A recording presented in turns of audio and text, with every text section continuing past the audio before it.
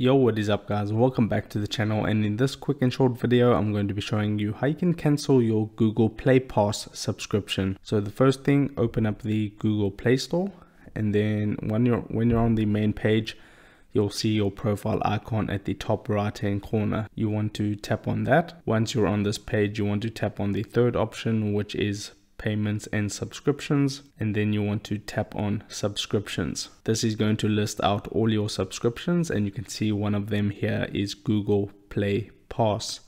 Now to cancel this, you can see there's no cancel button on this page, so just tap on where it says Google Play, and this will give you all the information related to your subscription. You can see right at the bottom it says cancel subscription. Tap on cancel subscription. It's going to ask you, do you want a better plan, but you want to cancel it, so tap on continue cancellation, and then just give a reason, and I'll just write I don't use this service enough, and then click on continue. And from this page you can read all this information that it gives you, but now click on cancel subscription, and it is now cancelled. You can see it says at the top in red, cancelled. Go back and download any other apps or anything like that, but the subscription has now been cancelled. So if this video helped you out, don't forget to drop a like onto this video and subscribe for more, and I'll see you in the next video. Take care.